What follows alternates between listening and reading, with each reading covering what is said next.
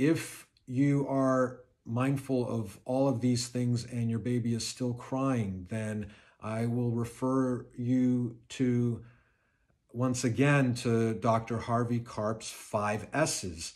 I talked about it in my video about the 4th trimester generally, and I will talk to you guys about it now because it's spectacular and brilliant. And, look up Dr. Karp's website, happiestbaby.com.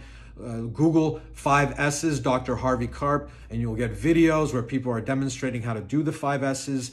The idea behind the 5 S's is that human babies are born about 3 months too early, which is why we call the first 3 months the 4th trimester. And why is that? It's because our brains and our skulls are getting too big to fit through the birth canal. So we come into the world, all of us, premature, as it were. And we need this adjustment period where, the baby is wondering where the hell it is, what the hell is going on, and why, why whatever level of consciousness it had in the womb, why the conditions in the womb have disappeared, and why he's thrust into this new world that is unfamiliar and unlike the world from which he emerged. So the 5 S's are all about mimicking or recreating the conditions of the womb, and you will be shocked how effective they are at soothing your baby when everything else fails, when it's not hunger, when it's not gassiness, when it's not a dirty diaper, when it's not a good nap, when it's not too hot, too cold, hurt or sick. He's not hurt, he's not sick. You've checked for little bits of mom's hair wrapped around its toe, and that's causing it some pain or discomfort. It could be the craziest things, but if you've ruled out everything else, it might just be this existential angst in a way where the baby is dealing with the 4th trimester, wondering what the heck is going on and needs to be soothed. So the 5 ways to soothe a baby, the 5 ways to mimic or recreate the conditions of the womb are to swaddle the baby.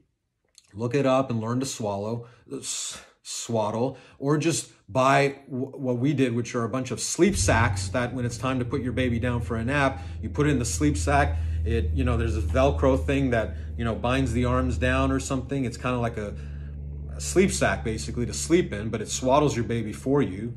Or just learn how to swaddle the baby, because when you have the arms down like this, first of all, there's this reflex where the baby can sometimes wake itself up or startle itself by smacking itself in the head with these limbs that are flailing around. So it helps with that, but it also kind of mimics the cozy, tight-knit conditions, space in the womb where it's just used to living that way. So it reminds it of the place that it came from. The next S is to swing or sway the baby. And that's because, the baby was used to bobbing and swaying in mom's belly when she went about her business throughout the day. Dr. Karp will tell you that it's interesting. The most effective thing is not even a swaying, but like swinging, but like very quick and short movements where you're really not even moving the newborn more than an inch. Either way, and kind of tiny little quick movements. And that seemed to work for us too. I'm not sure exactly why that is, because mom isn't necessarily doing that unless she's like, I don't know, working her core or something, doing side twists or whatever. But that does seem to be effective. But, swinging could also be effective. Swaying is also effective. Movement can often be effective. Just holding them and walking around the house doing this, that could be effective. Swinging and swaying motions help because, again, that's what they were used to growing up in the womb. The next S is a sideways or stomach position, because that's how babies come into the world. They come out head first, and conventional pregnancies, the baby is head down in the womb, kind of in a downward position, maybe on its stomach.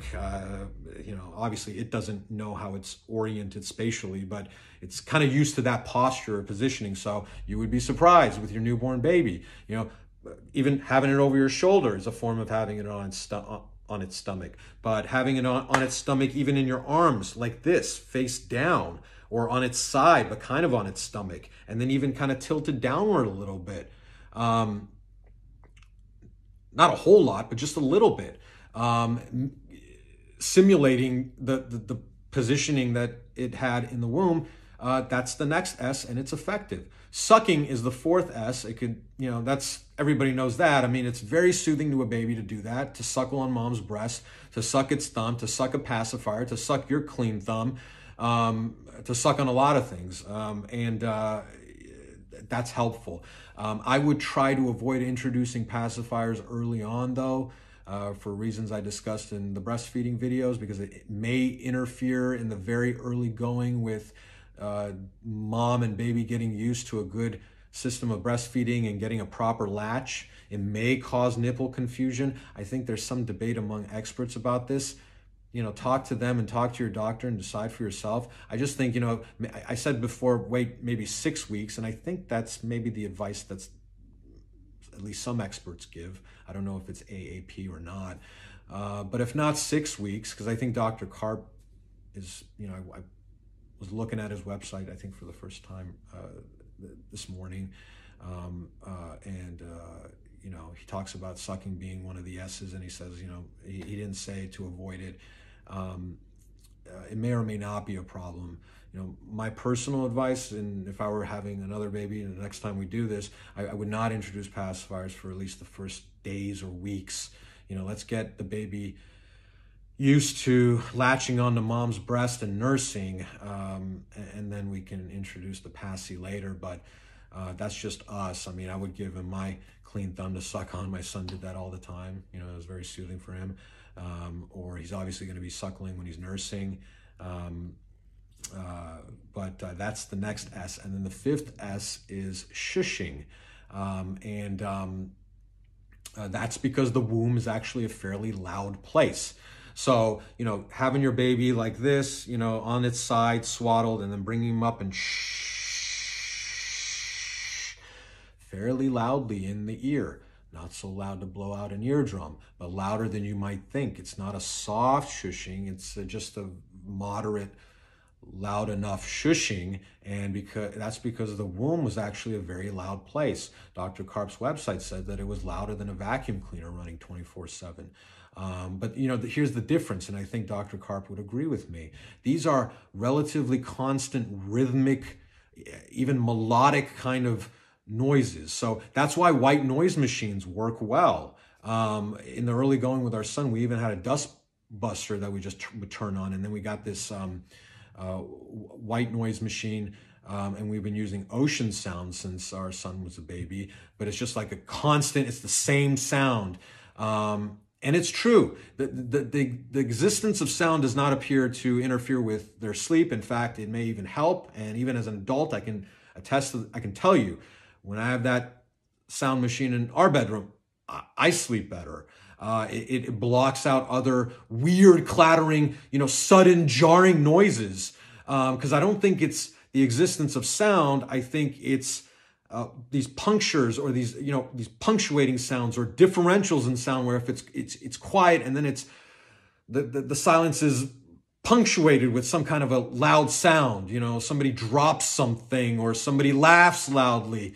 I think it's why, I remember as a kid too, I could sometimes fall asleep, if there was a dinner party and I was a young kid and they would put us in a bedroom, turn off the lights, and you can kind of hear a low hum of adult conversation in the background, and that didn't seem to bother you. But I would just submit that that's different than being in a loud, daytime or just a loud, raucous, boisterous party going on with loud ass music, and it's not just rhythmic, it's music, so it changes in tone and tenor, and it fluctuates, and then someone, like I said, people are screaming and laughing, and then some, just sounds that are clashing and jarring. I don't think that's conducive to anybody's sleep, including newborns and babies. And I can't imagine that Dr. Karp or any pediatrician would tell you that it's actually okay for them to sleep in that environment. But shushing to soothe the baby, reminded somewhat of the sounds that it heard in the womb, and using a white noise machine of sort, I think those are good things, and they can be very effective. Now, looking at Dr. Karp's website earlier, apparently he was not so keen on ocean sounds because they weren't as similar as other sounds to the sounds of the baby heard in the womb, and that's fair enough. I mean, it worked well enough for us, and it still does. But maybe there's stuff out there that works better. look at sound machines and, you know, read up on, you know, I don't know. I would just say, you know, pick a sound and then just kind of stick with it, you know, whether it's, you know, just true white noise, just static white noise, or it's ocean sounds. You know, I wouldn't change it.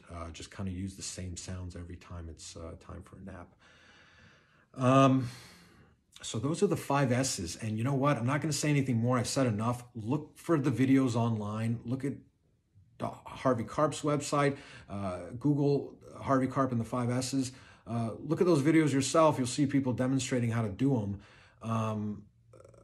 But they're miracle workers. I mean, it's a miracle worker, the 5 S's. And I think it really hits the nail on the head as far as what else could be bothering your baby. If everything else seems to be okay and you're still getting fussiness or crying, I really think that's it. They're just out of the womb and they're wondering what the hell's going on. And then if you can kind of remind them in these soothing ways that they're not far from where they were, you know, and obviously, you know, they're being held and caressed and loved on by mommy or daddy at the time, they'll just calm right down, and they'll go down for their nap when it's time.